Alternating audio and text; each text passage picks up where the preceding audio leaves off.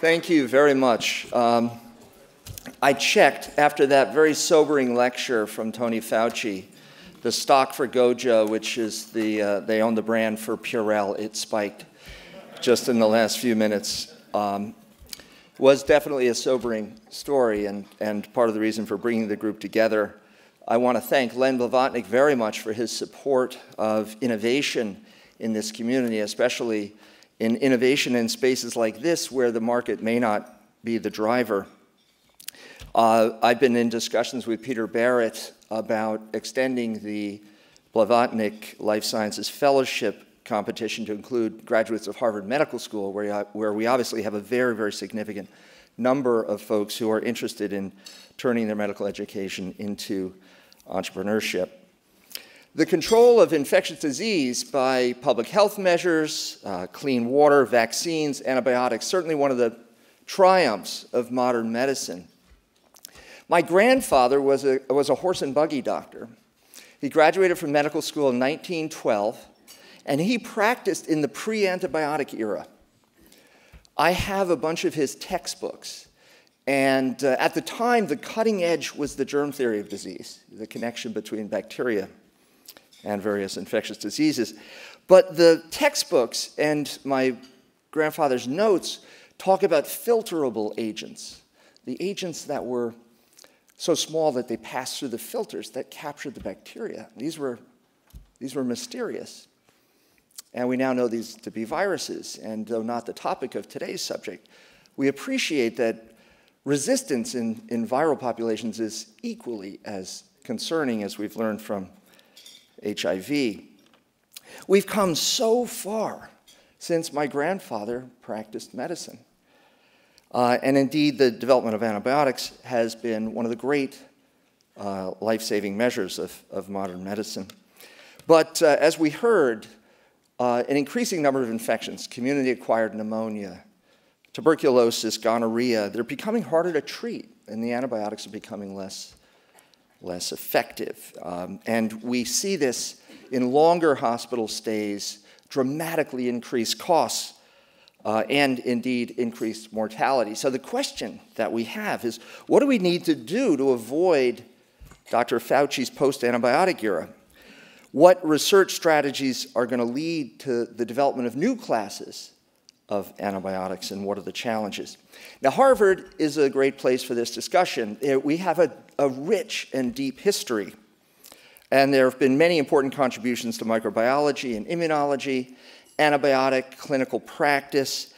And interestingly, right now at the Center for the History of Medicine at the Harvard Medical School Countway Library, there's a great exhibit on Max Finland. He's a graduate of the college from 1922, from the medical school in 26. He had a 50-year career as a physician, as a teacher, an investigator. He led lots of path-breaking research into pneumococcus, into treatments. He researched the clinical pharmacology of many different antimicrobial agents. And he did this, I think, in a very prescient manner in close collaboration with industry. So he was, at the time, also deeply concerned about the overuse of antibiotics, and he recognized resistance to sulfonamides, which he characterized in the early 1940s. So today, antibiotics research, as we'll hear from the following panel, spans many departments, several schools. We are tackling this problem from the perspectives of biology, chemistry, epidemiology, evolutionary biology, and public health, among others. And today's science panel features voices who are representative of several of those perspectives, with panelists hailing from the Department of Chemistry and Chemical Biology in the Faculty of Arts and Sciences, as well as Harvard Medical School and its affiliate, Boston Children's Hospital. The moderator of our panel, Jennifer Leeds, has also spent time at Harvard Medical School. She was a postdoc in bacterial genetics with John Beckwith. She is now the executive director and the head of antibacterial discovery for the infectious disease area of the Novartis Institute for Biomedical Research. I wish to introduce Jennifer Leeds. Jennifer. Good afternoon. So I am coming up here on the heels of some pretty big names. I'm not a dean, and I'm not an academic.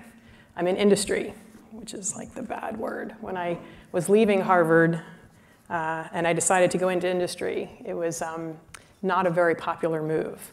I'm pretty proud to say that the group that I lead and the environment for people who decide to go into industry has changed dramatically as well, so I'm glad to see that. Just to give you a little idea of who I am, because I know many of you, but not all of you. So I'm a 16-year veteran of the pharma industry, 15 of those at Novartis. I've led the NIBR antibacterial discovery group and the clinical microbiology team for 7 of those 15 years that I've been at Novartis. In response to the growing threat of antimicrobial resistance, the NIBR antibacterial team has taken 3 novel NIBR-discovered compounds into clinical development, and hopefully 3 or 4 more on the way. Our group has moved since 2011 to Emeryville, California. So we were in Cambridge for 9 years, and now we've been out in Emeryville for 7. My group has supported 5 in-licensed clinical antibacterial programs, and we continue to support 2 launched and post-approval commitment programs. And I also work very closely with my anti-infective colleagues in the Sandoz Generics division on their response to the AMR crisis.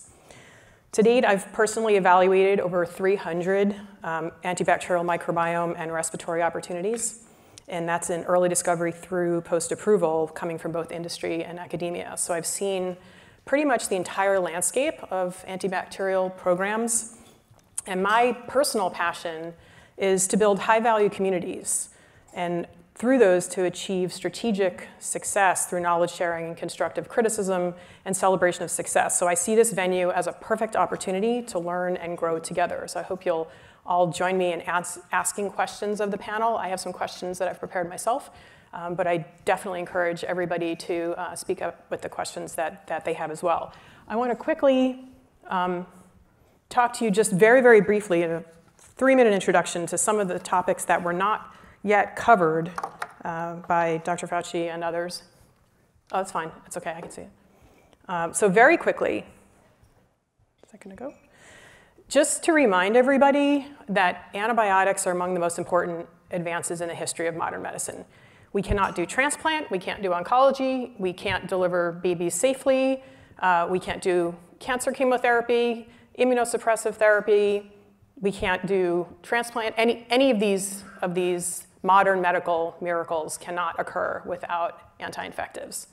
And that need is going to continue. I think this fusion event talked a little bit about stem cell and regenerative medicine a couple of years ago. And with that progress will come the need for anti-infectives to support those patients as well.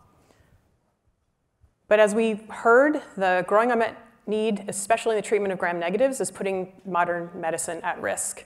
And that is due to the increasing numbers of resistant pathogens in the population, as well as the increasing prevalence of intrinsically resistant organisms. So these are organisms that don't have to acquire anything from the environment in order to be resistant to current antimicrobial therapy. And the impact of antimicrobial resistance is that fewer patients receive the correct coverage. Those options, even when available, are limited. And then we have to resort to more toxic agents like the polymyxins. This increases length of hospitalization and, of course, higher mortality. So why is it so hard to find new antibiotics? We heard a little bit about the fact that we know that these organisms often have 20-minute doubling times, so we're constantly selecting for new pathogens. The other thing that I just wanted to bring up is that we also need to think about covering a relevant spectrum. And so while there's a lot of enthusiasm for niche and single organism agents, there's also going to be permanently a need for empiric treatment as well, because empiric treatment allows you to be able to treat before you have the definitive agent identified. So when we talk about a target for antimicrobial therapy, we're really talking about a whole multitude of targets that may have different sequences and the different pathogens that are important for us to cover. And then even among the species that might have identical proteins, they differ in their intrinsic and acquired resistance properties. So when you say E. coli is not one organism, right? You have to be able to cover a whole spectrum of those. The other point that I want to bring up is that antimicrobial drugs are given at extremely high doses. So we dose up to 12 grams a day of antibiotics. And when you think about that, you're talking about millimolar Cmax quantities of these drugs. So the solubility limits that we have to put onto these agents, the selectivity, the plasma protein binding properties, these matter. They matter a lot. And so the chemical space that we have to work in order to get these properties to be correct, to be able to provide safe and effective drugs, is very, very narrow. It's much narrower than it is in other fields just because of the concentration of those doses. And because these doses are very high and the markets demand a low price, those costs of goods can be extremely high as well. So these are areas that we need to think about when we're talking about the properties and the business of antibiotics as well as the science. And as we said, the gram-negatives are the most difficult. I think some of our panelists will go into this a little bit more.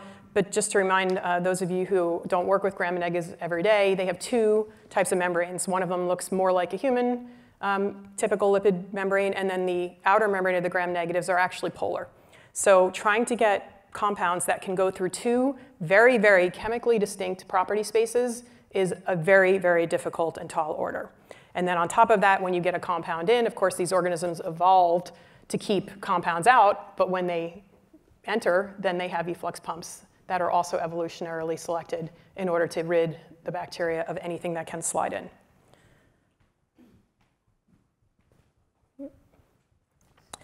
Which is why we still work on beta-lactams. So I know that there's a lot of kind of yawn when you talk about new beta-lactams because why are we doing more beta-lactams? But I can tell you from experience that there is an advantage to working on beta-lactams, for example, even though it's a known class. You only have to get through one barrier of entry. So you go through the outer membrane, and that's it. These are relatively polar agents, and the high polarity restricts the access of those agents to mammalian cells, and it allows you to have a pretty nice selectivity and limits the off-target tox profile. We also understand a lot about beta-lactams. We understand their PK/PD relationships. We understand their spectrum very well. They have a very low historical attrition rate. So if you want to get new agents out, you can work on a class like this. And physicians understand and like to use beta-lactams. So the new agent that we have currently in clinical development is LYS-228. It's a novel monobactam that we developed. Monobactams are intrinsically stable to metallo-beta-lactamases like NDM1. So that is a class that is stable to that class of beta-lactamases, and then we made them stable to the serine beta-lactamases. So we have a single agent that is resistant to all four classes of beta-lactamases, and that's in phase 1. So our new agent's going to solve this problem. I think we've heard pretty clearly that the answer is no. We have continuous selection, we have shifts in demographics, we have more and more invasive procedures, and we have more and more people who are surviving at the extremes of life, very, very young, very, very old. So this is not going to be an area that is going to go away, and it's going to be an area for which the demand is going to continue to increase. So what's going to inform the approaches? What's the medical need in 15, 20 years? What are the relevant selection pressures? What will be the role of prophylactic and adjunctive therapies? Will there be real bedside diagnostic and susceptibility reporting? And you need both, not just diagnostic, you need susceptibility testing. Will there be routine therapeutic drug monitoring? And then are we going to see an advance in new chemistries and manufacturing technologies? Because this is really an area that I think is woefully underappreciated by the industry. So today we have a panel of experts who I'd like to invite up now. And I think that's the end of my intro, and we'll move into hearing from a great group of faculty, if you guys can find your seats. And some of what you're going to hear today is going to be translatable and testable in patients in the not too distant future. And I think that combating antimicrobial resistance is the wave of the future because the advances in modern medicine has to be the next frontier. We have no choice. We have to make this work. There's a whole bunch of new ways and approaches to do that. And sometimes we just need to do something different. But that requires a significant investment of resources and a tolerance for a runway that is long enough to provide decision-making data. There is no quick and dirty with these new approaches, and luck will favor a prepared mind. In order to describe the research that my lab undertakes, I want to take 1 minute to remind the non-experts about where our current arsenal of antibiotics has come from. In the 2 decades following the clinical introduction of penicillin in 1940, virtually all of our major classes of antibiotics were discovered. These include tetracyclines, macrolides, cephalosporins, rifamycins, lincosamides, and all the others listed here. These incredibly valuable natural products, the product of perhaps 1 billion years of chemical evolution, are really twofold gifts. First, they identify the vulnerabilities, the targets. And second, they provide lead matter with which to address those targets. I say lead matter rather than drugs because the natural products themselves are seldom effective drugs. Many of them are toxic, poorly absorbed, and have poor pharmacokinetics.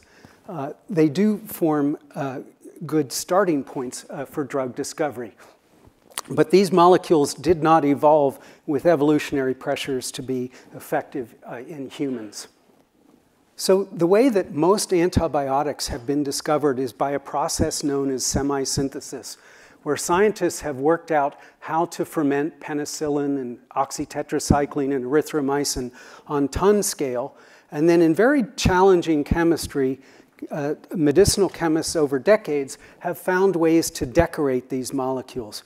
And it is almost a truism that by chemically modifying these antibiotics, they can be made better drugs. They can be made safer, more stable, broader spectrum, better pharmacokinetic properties.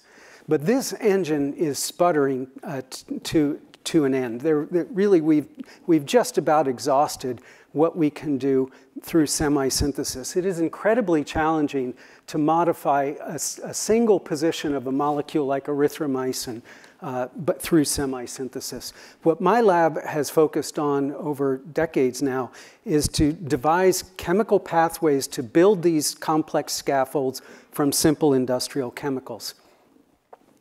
We focused on molecules that bind to the bacterial ribosome. Here are 13 different natural products that through independent lines of evolution have all converged on a single target. And I think that makes a powerful statement about how important that target is. Here are 6 natural products or molecules derived from a natural product that all target the bacterial ribosome. And you don't need to be an expert chemist to realize that these molecules look nothing like one another and that they are incredibly challenging structures. I think if you had taken a survey in the mid-1990s when we began our research in this area and asked chemists about these molecules, would there ever be a practical industrial synthesis of any of these? I think most chemists then, and perhaps many today, would say no. And what we have tried to focus on is to change that. And so I briefly want to tell you about 2 success stories, the tetracyclines and the macrolides. We discovered a process that allowed us to assemble the tetracyclic skeleton of tetracyclines from these 2 simple building blocks. And these 2 simple building blocks were in turn made through short sequences from industrial chemicals. With this technology, Tetraphase Pharmaceuticals was founded in around 2005 or 6. And within a short period of time, chemists there had synthesized more than 3,000 fully synthetic tetracyclines. Most of them had antibiotic properties, and 3 of them are in the clinic. The most advanced is this molecule, now known as eravacycline, which, with a little bit of luck, may see approval in the United States and in Europe in the coming year for the treatment of complicated intra-abdominal infections. This molecule is decorated with a fluorine atom at this position 7, which is a trivial change, except that it would have been nearly impossible to do through semisynthesis. But using a fully synthetic platform, that was fairly straightforward to do. That simple change had profound consequences on this molecule as an antibiotic. It made it more potent, it made it safer, and it holds the promise of oral bioavailability, all features which molecules lacking that fluorine didn't have. We then turned more recently, about 5 years ago, our attention on the macrolide scaffold, very much like the tetracyclines. Discovered within 1 year of one another, both tetracycline and erythromycin were launched as drugs within the remarkably short period of 3 years, in spite of the fact that they're both toxic. They're unstable in the acidic environment of the stomach, forming toxic byproducts. And all macrolides approved for human use are derived from erythromycin by semisynthesis. We set out to build the scaffold from simple molecules, and last year reported that these 8 simple building blocks could be assembled through a series of coupling reactions in just 10 steps in an overall yield of 30 to 40%. And this contrasts with the linear modification of erythromycin, say, to produce the clinical candidate solithromycin. But this is a platform, an engine for discovery, because we can modify the scaffold through the building blocks or through intermediates. And chemists at Macrolide, as well as in my laboratory, have since made approximately 1,500 fully synthetic macrolides. And our goal as a company was to transform macrolides, which are historically gram-positive focused agents, into gram-negative focused agents. And here are data from 3 different chemically distinct scaffolds against a variety of gram-negative bacteria. I'll focus just on this Klebsiella pneumonia, since that was brought up by a previous speaker. This is a current clinical isolate. It is multi-drug resistant.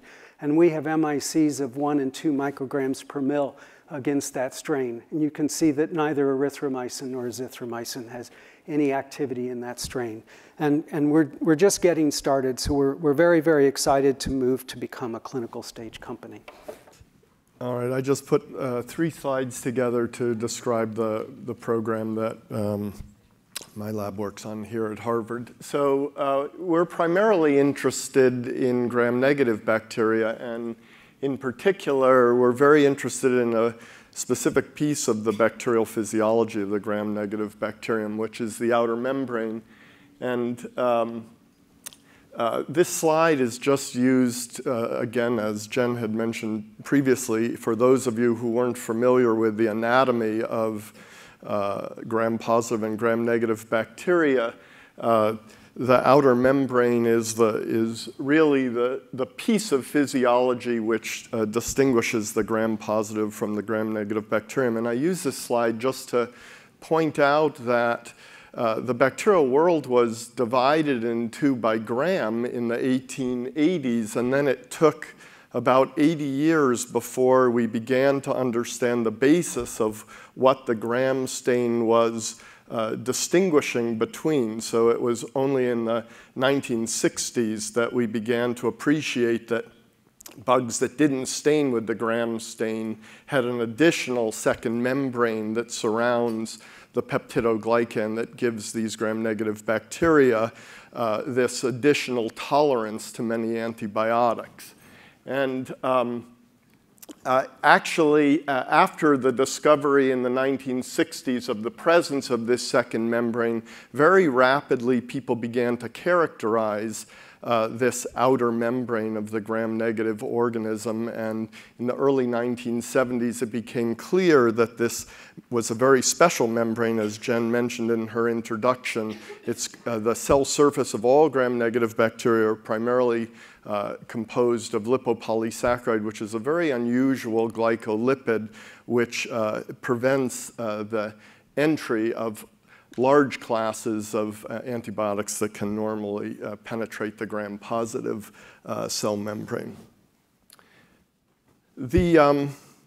The work that we've done actually started with a collaboration almost 20 years ago now with Merck. We were looking at a class of vancomycin derivatives which we had synthesized, which had some efficacy, actually, among other things. In addition to treating MRSA, they had some effectiveness against gram-negative bacteria, and we went to see if we could understand how they were penetrating the membrane, and in the process of studying these molecules, discovered a machine which is conserved in all gram-negative bacteria, and this machine's job is to assemble the integral membrane proteins into the outer membrane of the gram-negative bacteria. One of the substrates, and the only essential substrate that it assembles, apart from having an essential beta barrel itself, is a protein which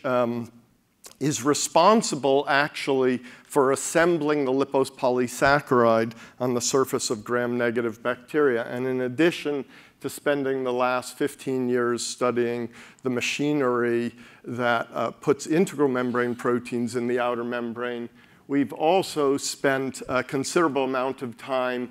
We've been involved in the discovery and the characterization of the machinery that assembles the lipopolysaccharide on the cell surface of gram-negative bacteria. So one machine makes the other machine that makes the membrane, and our interest has been primarily over the last 10 years to see if we can develop tools that will allow us to study how these two machines work, since obviously one strategy for combating gram-negative infections would be to interfere with the proper assembly of this outer membrane, make the gram-negative organisms then susceptible to large classes of antibiotics which are currently used to treat gram-positive infections, and we do a lot of work in that area. Okay, so my laboratory works on the bacterial cell envelope, primarily in gram-positive organisms, such as MRSA. And the gram-positive cells are, well, all bacteria are surrounded by layers of something called peptidoglycan. And so what's shown here are just sort of, it's intended to represent a fragment of peptidoglycan. And so these chains that you see are representing strings of sugars, and they're connected by these peptide cross bridges. And for the non-specialists, bacterial cells build up very high pressures inside the cell that are pushing outward on the membrane. And so they need this kind of mesh-like framework that surrounds the membrane to survive, because otherwise they would explode. And so a lot of antibiotics target the assembly of peptidoglycan. And the beta-lactams, which have been mentioned a number of times, are a major class of antibiotics that inhibit them. Vancomycin is another clinically used antibiotic that inhibits the biosynthesis of this. And so what my lab started doing a long time ago was developing actual methods to study the assembly of peptidoglycan. And we extended our work to other components of the cell wall in gram-positive organisms. So teichoic acids are a major component of the cell wall, and that's what these things are intended to represent. And they're very important also for the survival of the organism. And so I started out in a chemistry department, and we started by developing strategies to make substrates that would allow us to study these biosynthetic pathways, because at the time I started, there were lots of people working on antibiotics and trying to find antibiotics that targeted this pathway, and yet people didn't actually know how the enzymes in the pathway worked because they hadn't been able to sort of assemble the tools they needed. And so tool development obviously is a really important aspect of taking antibiotics from sort of discovery to the clinic. You got to know what they do. And so we've characterized a large number of antibiotics that inhibit peptidoglycan synthesis. This is an antibiotic we characterized recently. It's actually what's called a lipid 2 binding antibiotic. And so those are a very diverse class of antibiotics that are made by lots of bacteria, and they primarily have gram-positive activity. And they're of great interest. Teixobactin was mentioned earlier, but they're of great interest because organisms tend to develop resistance very slowly to that class of antibiotics. And so one of the questions that I have for sort of company people who have maybe looked more at this is, why haven't these sort of progressed further? Vancomycin has made it to the clinic, but there's a large number of other molecules that I think have a lot of certainly potential. Another thing that my lab has done, so as mentioned, we study teichoic acids, and we have developed methods. We try to develop methods to screen for what I call smart screens that allow you to get bioactive compounds that target a particular pathway very rapidly. And so I won't talk about how we do that, but I will say that these are two molecules that we found that inhibit the teichoic acid pathway, and we found them very quickly without having to chase a lot of molecules that are sort of junk molecules.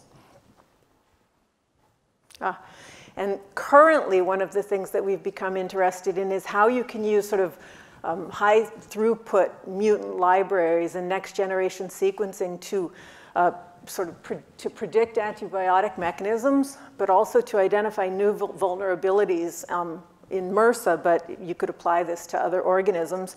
And so we have a transposon mutagenesis platform where we can make huge collections of mutants. And so transposons are just, they're just pieces of DNA that hop into genes. And when they hop into the genes, they can inactivate them. But our transposon platform is made with several different transposon constructs so that we can not only inactivate genes, but we can upregulate them. And so we make collections of Staph aureus mutants we have 500,000 mutants in our population.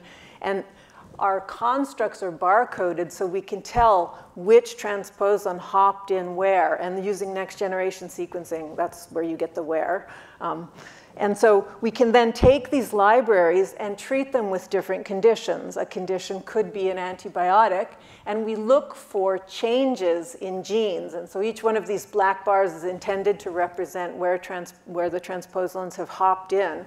And so we get a lot in each gene. And then under various conditions, you get a loss of those insertions in that cell, that mutant. I mean, that you lose them from your population, and that tells you that those genes were really important under that condition. And so we can basically look at these patterns of mutants and see what I would call fingerprints for what happens if you treat with an antibiotic. And that's how you get information on the mechanism of the antibiotic, but you also get information about what the intrinsic resistance factors are to that antibiotic. And so that is useful. And one of the interests that we have is in using this platform to see if we can find better ways to use antibiotics in combination. And so the hope would be that we can pick antibiotics where we can change the resistance landscape in a way that extends the lifetime of the antibiotic. And we would use that obviously in combination with other kinds of information about how resistance is emerging out in the population. So I think although we are sort of in some sense, we need a lot of new compounds, we also have a lot of antibiotics that currently work, and we need to figure out how to use them in smarter ways, right? Because I think that's that's one of the things that we can do to kind of keep our arsenal alive. So by way of introduction, my name is Ofer Levy. I'm a physician scientist, and my little intro is entitled Bringing Precision Medicine to the Development of Anti-Infectives. I direct a new program called the Precision Vaccines Program at Boston Children's Hospital, where I'm a pediatric infectious disease consultant. My specialty is taking care of children with immunocompromised and severe infections. I'm also in the Division of Human Biology Translational Medicine at Harvard Medical School, and I also am a part-time employee of the Food and Drug Administration. I serve on the Vaccines and Related Biologic Products Advisory Committee, VRPAC. I fly to Washington, D.C. about once a month to sit on a panel voting, for example, on the latest strains of influenza to include in the vaccine, et cetera. So I kind of appreciate this very important topic from a variety of angles. So in terms of background, my laboratory at Boston Children's is focused on the change in the human immune system across age. So we model age-specific human immunity to inform development of novel anti-infectives for vulnerable populations. Those vulnerable populations include newborn, elderly, and immunocompromised individuals. There are a variety of approaches we're interested in for anti-infectives. They include antimicrobial proteins and peptides. Those are natural antibiotics that are inside our white blood cells and expressed by our skin, et cetera. We're interested in adjuvants, molecules that turn on an immune response, and we're interested in vaccines and preventing infections. As a professional, from my professional life, as I mentioned, I'm a pediatric infectious disease physician and scientist, and my motivation really is that in preventing an infection, particularly in early life, any stage of life, can be life-altering and life-saving.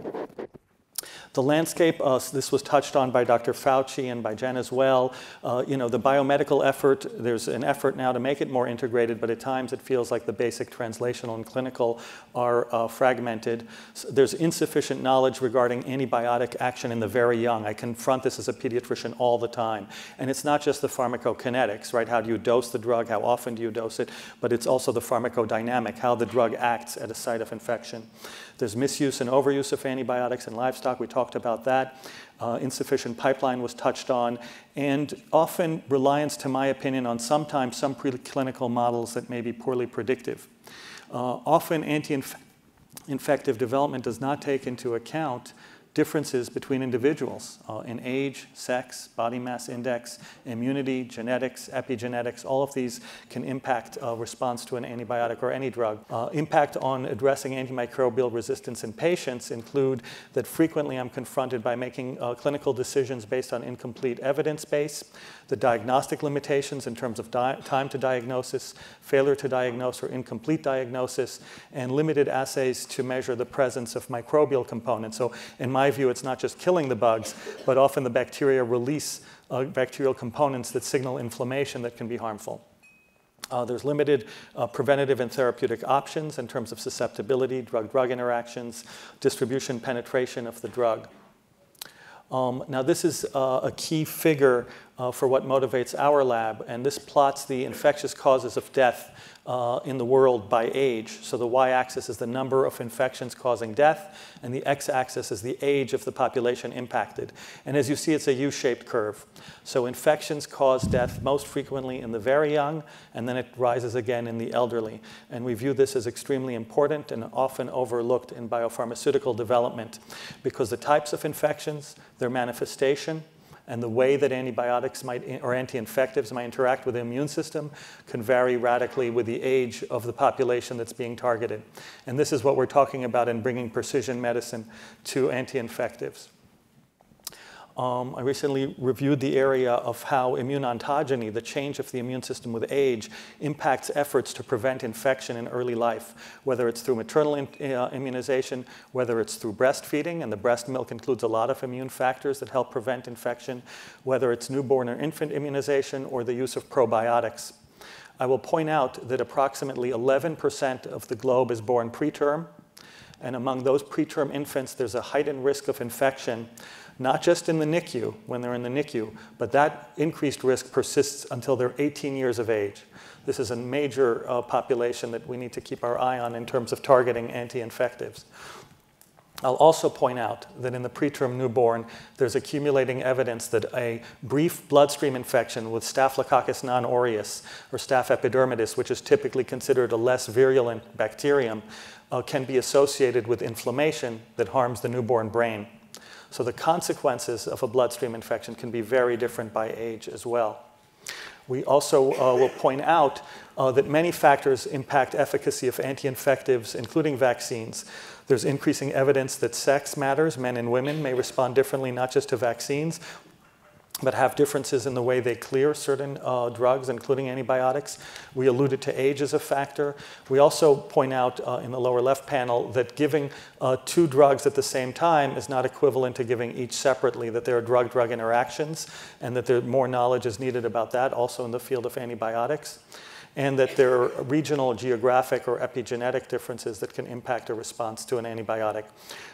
This slide got a little bit messed up, but it's meant to illustrate a number of human in vitro platforms we make use of in our lab. These include an effort to take human white blood cells outside the body, and we can screen using these platforms for anti-infectives, for agents that kill bacteria in human blood. And the growth of bacteria is very different in newborn blood versus adult blood because of different immune factors. We can also screen for agents that turn on an immune response. And we can also employ tissue engineering to model age-specific immune responses in newborns, adults, and elderly individuals. We believe there's a paradigm for using precision medicine in the realm of anti-infectives, that this would include proper preclinical models to help de-risk development, appropriate animal models that take age, sex, and other factors into account, targeted clinical trials, and the use of big data or systems biology approaches. I'm Alex McAdam. I'm the laboratory director at Boston Children's Hospital, the microbiology laboratory director. So that's the lab that receives all of the specimens from the children cared for at the hospital that are being tested for infectious agents. And we test for those infectious agents using a variety of methods, including culture, biochemical assays that some of you will have done in undergraduate laboratories, for example, as well as mass spectrometry and a battery of molecular assays as well. So that's my primary job. I do some other things as well. I do research on the utility of diagnostic tests in children in sort of a broad way. I also do quite a bit in education. I have been the director of the microbiology course for the first-year medical students and the dental students at Harvard Medical School for about a decade or so. And finally, what I think landed me up here is that I'm the editor-in-chief of the Journal of Clinical Microbiology, or journal some of you are familiar with, and for those who are not, this is the leading journal in the area of diagnostic microbiology. It is the Coca-Cola of journals in this particular little niche of diagnostics. So the role of the clinical laboratory in opposing antimicrobial resistance, the emergence of antimicrobial resistance is, I think, very much underappreciated. And Dr. Fauci, I very much appreciate you mentioning this and calling out rapid diagnostics as an area that's required for attention right now. The selection of antibiotics, what Dr. Levy is going to treat his patient with, depends on many things, including the data generated from the laboratory. And those data are generated very slowly. So this is a very optimistic portrayal of the kind of information we would give over. On day 0 to 1, we might say we know the morphology of the organism, gram-positive versus gram-negative, what shape it is, and that would guide selection of some antibiotics, but it would probably be quite broad. Meaning that he would be choosing antibiotics that would treat a wide variety of pathogens because he can't narrow yet. The next day, we might be able to tell him the species of the organism that's causing the infection, and the day after that, day 2, is the earliest that we would be able to say what antibiotics this organism is susceptible to. And this is absolutely an Achilles heel in our efforts to reduce antimicrobial resistance and development of antimicrobial resistance. I see this primarily from my perspective as a journal editor.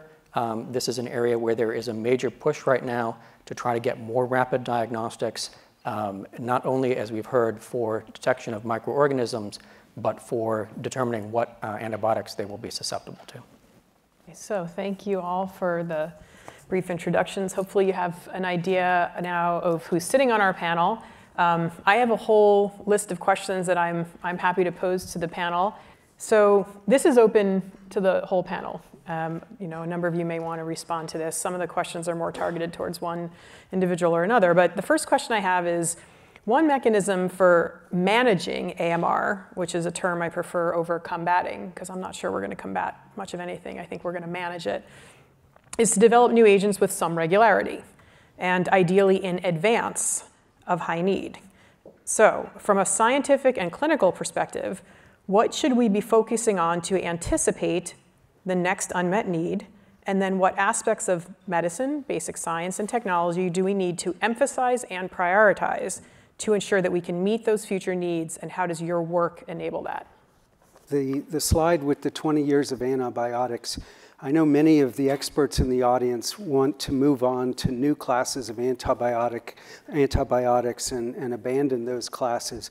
But a point I wish I had made is that these are underutilized resources because the vast majority of those complex structures have never been tackled adequately by chemists such as myself. And these are incredibly challenging undertakings. It took us 10 years to develop a tetracycline synthesis, 5 years to develop a macrolide synthesis. But once these platforms exist, they can be mined for decades. And I imagine will yield clinical candidates for that period of time.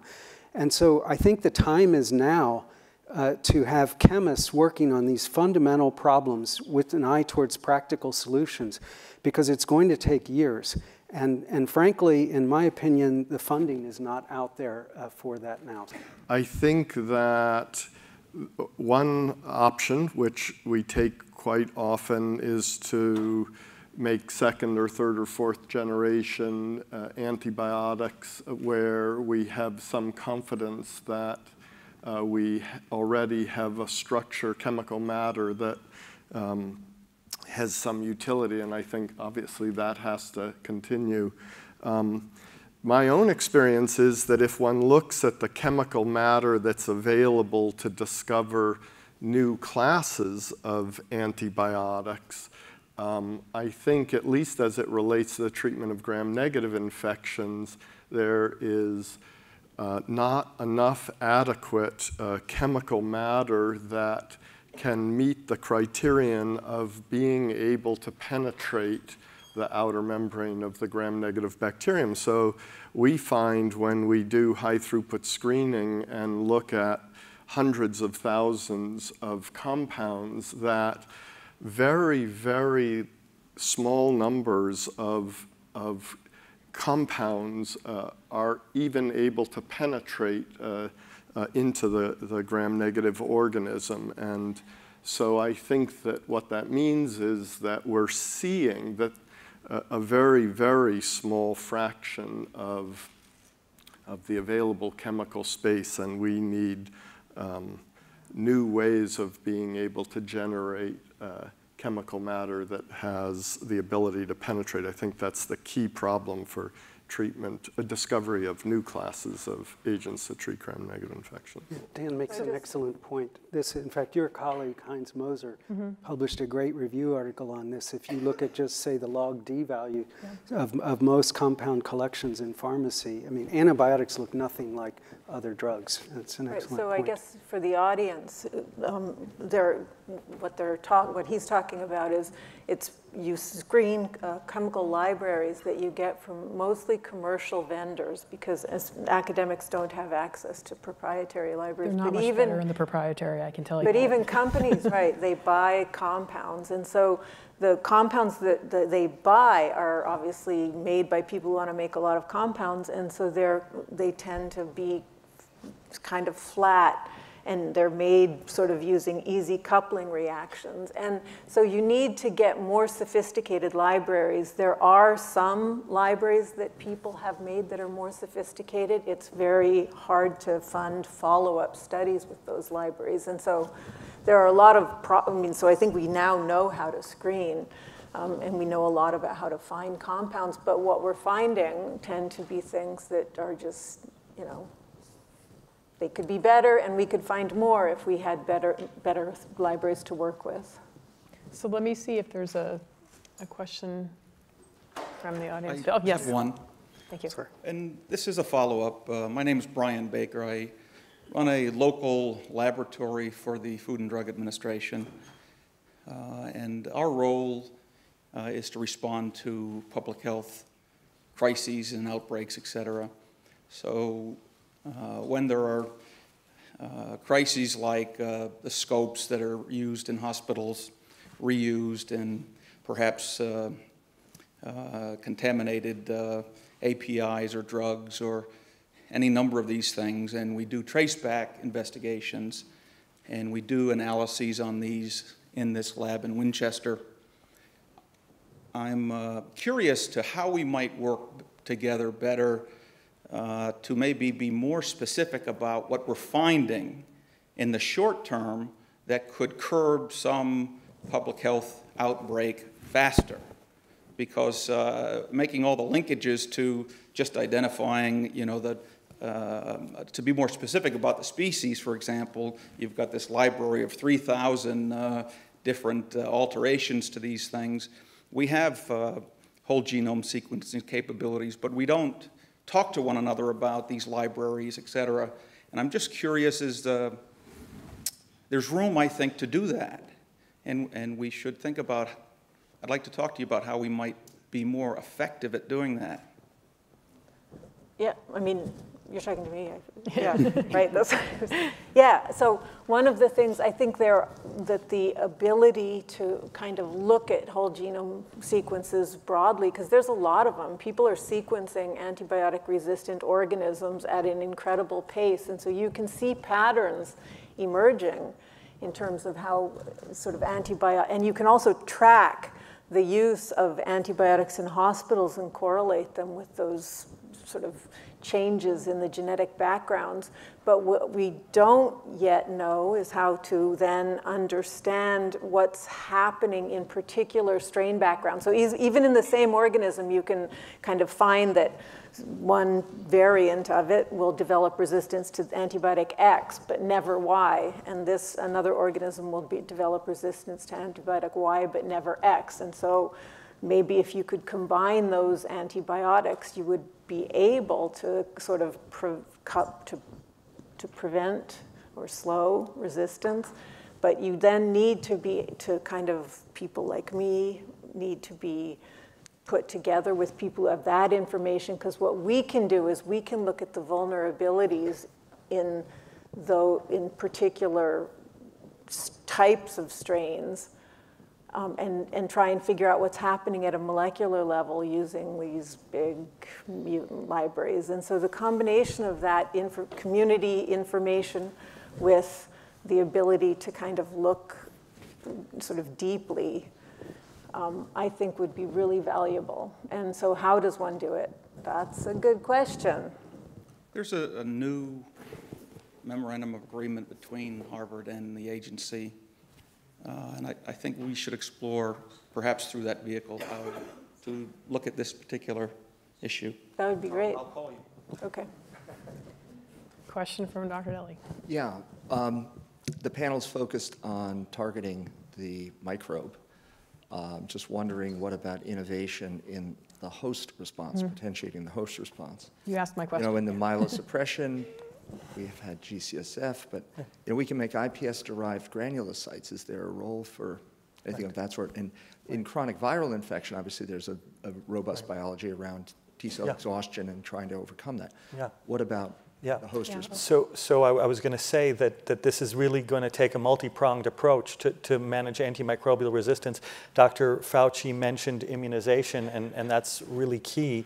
There are new vaccines in development. A Group E streptococcus vaccine, for example, could theoretically help reduce use of antibiotics in that setting. And of course, we know that antibiotics are life-saving. They're also altering the microbiome, and they come at a cost. We use them when we need to. Other examples of this, immunization could also be passive immunization, antibodies we use for RSV to prevent in preterm infants, right? They can also be passive innate immunization. So for example, when there's neutropenia, there's deficiency of antimicrobial proteins and peptides from the host. There's already evidence in preterm newborns that they are relatively deficient in these natural antibiotics. And studies have shown that if you give them, for example, bovine lactoferrin orally to preterms, you then reduce necrotizing enterocolitis and late-onset sepsis in preterm newborns. And that's standard of care in some European NICUs now, in Italy and other places. So that is moving forward. I was involved in a very major effort to try to develop a novel anti-infective derived from neutrophils bactericidal permeability increasing protein. It's a neutrophil protein that neutralizes endotoxin, the surface of the gram-negative, and that's one of the most potent inducers of inflammation known to humans. In meningococcal sepsis, which is an infection that can kill an otherwise healthy teenager in 18 hours, there's huge amounts of this toxin poured into the bloodstream. And there was a phase 3 trial done that had a very naive kind of design, because you had kids presenting to a rural clinic in Texas with some lesions on their skin, and somebody may have suspected meningococcal disease. They get a shot of ceftriaxone, you kill the bugs, and all the endotoxin gets released. And at this point, the kid's going on a medevac helicopter, getting to Dallas to the ICU, and the distraught parents are being consented for an intravenous infusion of placebo or the neutralizing BPI protein to neutralize endotoxin. This was published in The Lancet years ago. It was a randomized, placebo-controlled, and there was a benefit shown in the treatment group, but it didn't hit its primary outcome because the overall mortality was lower than predicted, because they had made an assumption based on data from 3 years ago when the ICUs had gotten better at treating meningococcal sepsis, but there was reduced limb amputation in the treatment group, et cetera. That's a long and winding story of a biotech failure, but we can learn from the failures. And I believe that in the right context, passive innate immunization in the host, who's going to benefit? It's for the folks who don't have have the defense factor, whether it's their preterm, an oncology patient who's neutropenic because of chemotherapy, et cetera. So I think there's an enormous potential in that area. And also, if you read the most recent reviews of sepsis, which has really been a graveyard of biopharmaceutical development, you're going to look and see that people are turning more and more to personalized medicine. We're going to have to define subgroups who would benefit based on host factors and microbe factors. And that gets to the diagnostics as well. So it's all connected. And I realize you were asking primarily in the context of therapeutics, but looking at the host response is also a very exciting area in diagnostics right now as well. So if we can tell physicians that the patient has a viral infection versus a bacterial infection very quickly after the patient comes into the hospital, based on the pattern of their host response, by looking at the RNAs or the proteins produced by the host response, that can lead them down the correct pathway for therapeutics as well. Question? Samir Mitra Gotri, Biomedical Engineering, Harvard. I have a question for the panel and Dr. Fauci as well. So there was a lot of discussion about unnecessary exposure of humans to the agents to deliver antibiotics locally, or at least try them first before going to systemic route. Are you referring to infections that are local, meaning like skin, lungs, mucosal surfaces? So instead of treating them systemically, should we first make an effort to treat them by local delivery, so we are avoiding systemic exposure to antibiotics? So sparing whatever the body does not have the infection, why expose the body? Yeah, so there are topical agents that are used for truly localized infections. There's also been quite a bit of attempts to treat diabetic wound, foot infections, and other seemingly localized infections, which actually can become systemic if not treated effectively. So it kind of depends on whether you know for a fact that something is truly localized or whether there's any risk that something is going to become systemic. So yes, if you have clarity that you're looking at a truly localized infection, then you don't necessarily need a systemic antibiotic, but then that's also not typically prescribed. So I'm agreeing with what you're saying, but I'm not sure. Well, exactly I was wondering, are you alluding to like next generation technologies, like nanoparticle delivery of antibiotics, or that kind of, yeah, something like that. Yeah, I don't know too. Theoretically, it's exciting. I don't know whether there's been any technical advance there. So the challenge is in knowing whether the infection is local or having a technology which can actually localize the antibiotic to the site. I think the pharmacokinetics have been challenging as well, at least historically. Yeah, I mean, if you look at, there was a recent failure of Meganin that was thought to be effective locally, and it turns out that it wasn't truly effective in a controlled trial. I want to jump in for 1 second, and then I see Jared, because there's always Jared. And this was a question that I had about the diagnostic paradigm. So I guess this is mostly directed to you. With the current paradigm, it's difficult to get diagnostic platforms to support new and niche molecule antibiotic drugs, let alone modalities that are, quote, not traditional, such as phages, antivirulence compounds, biofilm disruptors, compounds against host immune targets. And so the question is, from the perspective of the clinical microbiology lab, what scientific advances need to happen to support the appropriate use of those agents, and how can biology and chemistry enable those advances? It's tough. Clinical laboratories don't have the bandwidth to develop assays for the most part. And so we depend on manufacturers for the tests that we use. And in the context of antimicrobial susceptibility testing, those tests are usually FDA approved. So a manufacturer of a novel or new agent needs to keep that in mind as they develop the agent, that there's going to be a need for susceptibility testing in the clinical laboratory. And for the most part, that's going to have to be packaged up as an FDA-approved assay. Otherwise, the hurdle for the laboratory to bring the test in is simply too high, and we end up sending it to a large reference laboratory or a commercial laboratory, and that's a very slow process. So I don't know that there's going to be good ways to have flexible, agile testing for susceptibility beyond what's currently available because of the regulatory structure over it. So for the chemists and biologists in the room, do you see any opportunity here for helping in the diagnostic world? Is that something you guys think about at all? I don't think any of the three of us think about the diagnostics. There certainly are chemists, and there are people who are thinking of ways of doing that, right? In your department. Well, my understanding is that there are technologies out there that have improved to the point that you would get a much faster diagnosis, but hospitals don't always take them up immediately because the economic equation doesn't make sense, which is a shame. So I don't know how to crack that nut, but I've heard that said. Yes, I think you've heard it from me. That's exactly right. There are faster methods for diagnosis and detection of resistance, but they are prohibitively expensive for clinical laboratories. And despite arguments from our colleagues and manufacturers that these will offset costs elsewhere, unless we can demonstrate that in a really robust fashion, hospital administration is not going to go for it. So I have to let Jared go. Jared Silverman of Kaleido Biosciences. The panel is composed of the people that we might expect to see interested in this space. So we have chemists, we have microbiologists, we have infectious disease physicians. What do you think you can do to find colleagues in the broader Harvard community, different disciplines, possibly not even non-science, to convince them that the most interesting problem they could be working on is antimicrobial resistance?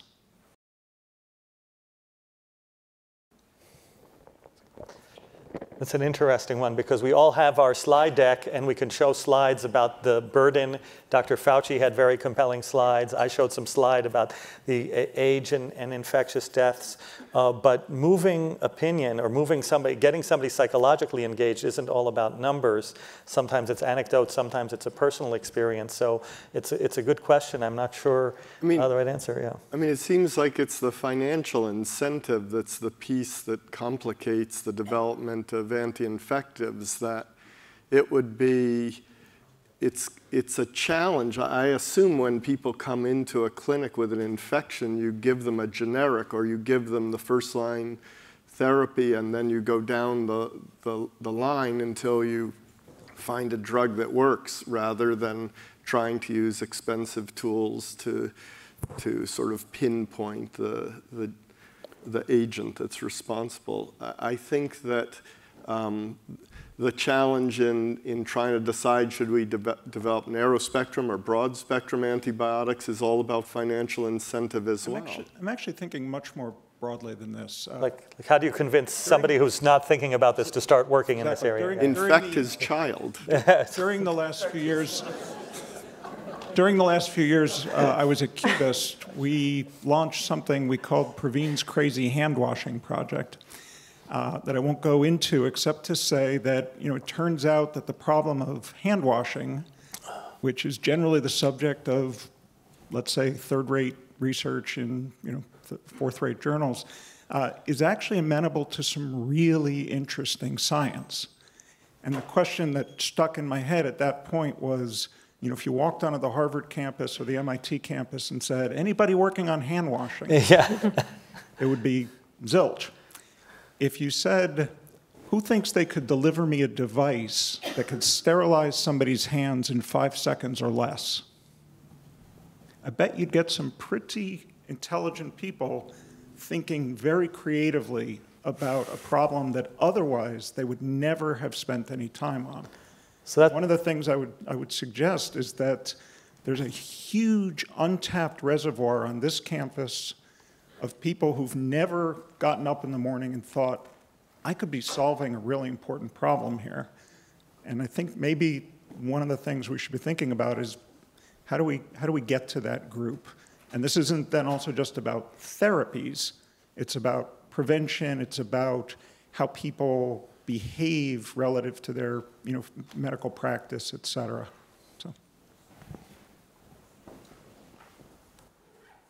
So one question that I have that goes back to something that Andy said is that if not already in use today, many of the clinical used antibiotics would actually fail to meet criteria for progression if they were identified as hits because of concerns about safety, resistance, chemical properties, costs, manufacturing hurdles, et cetera. So the question I have is, what criteria should we apply to new antibiotics so that we don't throw out the baby with the bathwater?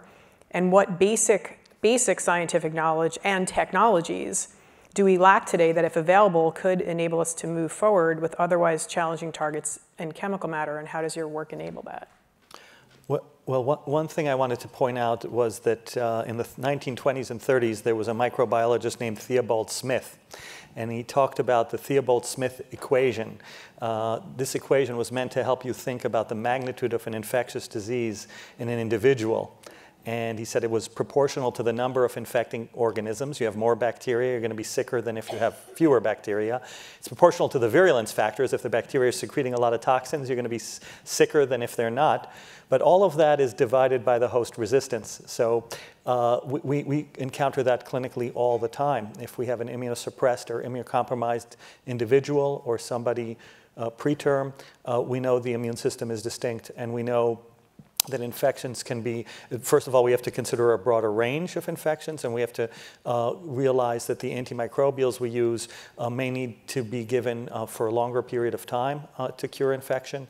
And so I do think that having technologies in the preclinical end that take into account the host population that we're trying to address could be part of the puzzle, and that's not always kept in mind. Pediatricians have a big beef on this because a lot of the drugs we use at the hospital every day in children were never really licensed. You know, they're off-label use in pediatrics because there wasn't the evidence base in pediatrics. That's improved through the years because there have been government initiatives to incentivize more information about use of drugs in pediatrics. When I show you the curve about, you know, who's getting the most severe infections, you know, the pediatrics should be the first on the list where we gather this information. And by the way, the infants spread that influenza or RSV to the grandparents, and then they get severe infections. So it's really, as a pediatrician, I have to put that out there and feel that the preclinical consideration should keep the target population in mind. And that's, in an era of precision medicine, that should be swimming upstream, hopefully. So from the chemists and biologists, what do you think about criteria that we should be applying to new antibiotics, considering what the criteria, what the properties of the existing antibiotics are and what we've learned from that? I guess my reaction to the question is I would never want to do anything that would have the feel of compromising safety. I think that's paramount.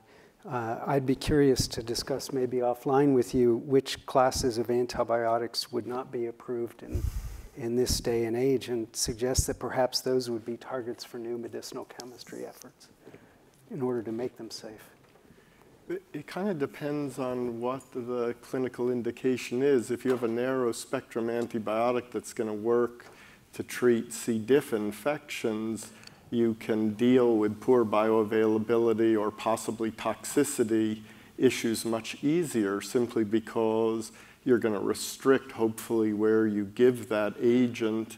Maybe you don't need bioavailability, maybe you don't need the level of selectivity that you need if you have to administer a broad spectrum antibiotic. So you can take chemical matter that is perhaps poorer in some respects if you've defined a problem where you can limit where you're going to administer, how you're going to administer the agent. So, I mean, I think it does depend. I think the reason narrow spectrum antibiotics are becoming much more important as resistance becomes a bigger and bigger issue, because there are simply less agents that are available and the markets become reasonable. But I really think that a lot of it does depend on a financial incentive. We develop broad spectrum antibiotics because you can make more money on them.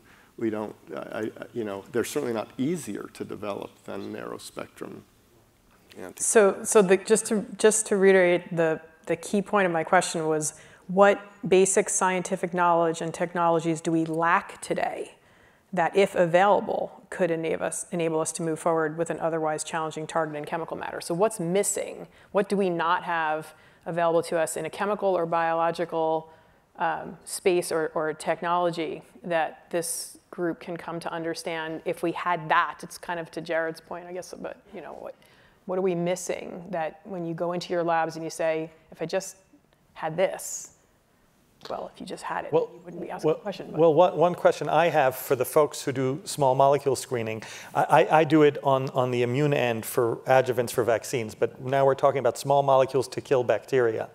Are you aware of any efforts to employ, you know, tissue engineering or microorgans to try to get a lead on whether your screen, you know, what are their properties in terms of interaction with organ systems that you might want to have effect on the lung, et cetera? I mean, obviously, there have been fundamental advances in tissue engineering and trying to engineer various organoids, et cetera.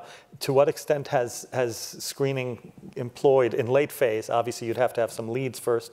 Those kind of approaches. Yeah, it's good. There are two questions. Carry on. Because that is a technology I can imagine. Yeah, no, it's a very good point. I know of several areas, especially in lung technology, where that's starting to be examined more. But I have to say, you know, we're starting a postdoc project on it, on lung. So I mean, it's pretty early days. Yeah, but that would start answering at least one. I think you hit the nail on the head. Accessible testing for toxicity and accurate testing for toxicity. Mm-hmm. Yeah. John? Sorry. So I just wanted to pick up on two intertwined themes about diagnostics and narrow spectrum drugs. So John Rex, I'm an internist, infectious diseases specialist, and the diagnostic question is, I think, sometimes not fully fleshed out. There are some situations where a diagnostic really does tell you what's going on. If you detect any signature of Mycobacterium tuberculosis in my sputum, that's never, ever normal. On the other hand, if you detect E. coli in my sputum, that's going to happen to everybody in this room right now. A third of the people in this room right now have the pneumococcus in their nose, and yet you all look pretty well to me right now. So one of the issues with diagnostics is that for the diseases like hepatitis C or MTB, which are never, ever normal pathogens, it's easy to do a diagnostic that's very powerful. If, on the other hand, you're chasing something that is present in all of us, then simply detecting it doesn't tell me that that's what's causing the disease. And we've really gotten stuck on that problem a lot. And it feeds into the problem of narrow spectrum antibiotics, where yes, sometimes you may say the narrow spectrum antibiotic would be very attractive, but they're very hard to develop. To develop a narrow spectrum drug for E. coli would be, I think, almost impossible, because I don't know how to do the clinical trial in which I demonstrate the activity of that alone. Because when I see somebody who might have an E. coli UTI, they might have other things as well, and it's very hard to separate those two. So just sort of, there's a real balance, and I think Jen's question about what is it that would permit us to choose more correctly new starting points goes very deep here, and there are many layers to this diagnostic and narrow spectrum thing that you spend a long time chewing on and draw some incorrect conclusions if you've not thought about what it feels like downstream to actually develop these things. I think that's a great point, and this is absolutely a classic problem in clinical microbiology. There are pathogens that are always pathogenic, but then there are a lot of organisms that can be present as part of the normal microbiota or can be a pathogen, and when you pick them up from the respiratory tract or the GI tract, you don't know what they're up to. Are they the pathogen, or are they just along for the ride? I think, and I'm fairly optimistic, that the people who are working on host diagnostics, host response diagnostics, probably have the most promising technology for looking at this. Because the hope is that they will be able to say not only is the organism present, but the host is responding to the organism in a way that indicates that this is a troublemaker, that it's making the patient sick. And along those lines, this gets into areas of bedside, bioinformatics, big data analysis, et cetera, because there are articles now published looking at the human bloodstream, looking at RNA-seq, looking at all the genes that are turned up or down when you have an E. coli infection versus a Staph aureus, et cetera. I know Octavio Romeo and others have worked on this. And so there's a bioinformatic equation where you can start getting a better prediction than typical biomarkers, et cetera. So that's that's, and again, another next generation kind of big sky thinking, but yeah. Okay, go ahead. This is my friend Ellen. So very quickly, so to me, speaking of change in culture and fast diagnostics, there are fast diagnostic tests already. They are not FDA approved, but they are laboratory developed tests, and companies do support them. However, it seems like the biggest hurdle in this area for clinical labs is the reimbursement. So basically, clinical labs would not test for wider variety of different bugs. They would focus on only those bugs that are reimbursed by insurance companies. It's certainly true in many places. It varies from institution to institution. At Children's Hospital, I have never felt any pressure to do or not do diagnostic testing based on reimbursement. It does come up as an issue. It's certainly something that we think about and do our best to get reimbursed where we can. But you're absolutely right. Laboratory developed tests, whether they're supported by manufacturers or facilitated by manufacturers or not, often are not reimbursed by insurance companies, and it's a tough problem.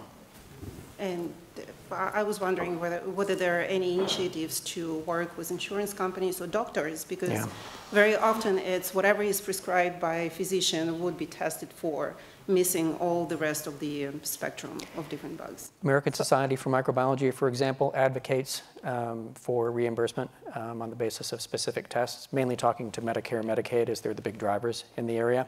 But that's sort of on a one-off basis. When something is not being reimbursed, they'll go and advocate for it. I don't know of any systematic efforts.